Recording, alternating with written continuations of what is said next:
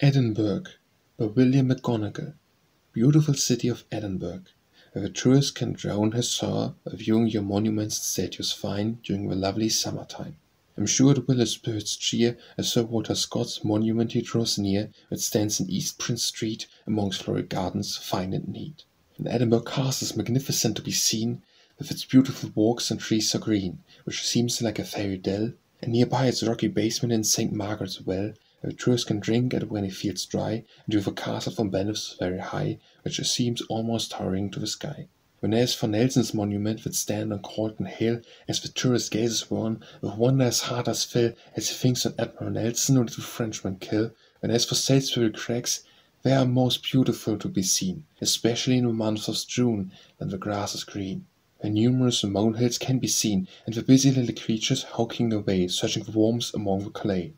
As the tourist's eye does wander to and fro from the south side of Salisbury Craigs below, his bosom with admiration feels all aglow, as he views the beautiful scenery in the valley below.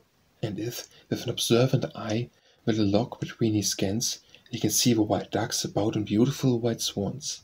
When as for Arthur's Seat, I'm sure it is a treat most worthy to be seen, on its rugged rocks and pastures green, and the sheep browsing on its sides, to and fro with slow-paced strides, and the lambkins at play during the livelong summer day. Beautiful city of Edinburgh, the truth to express, your beauties are matches, I must confess, and which no one dare gainsay, but you are the grandest city in Scotland at the present day.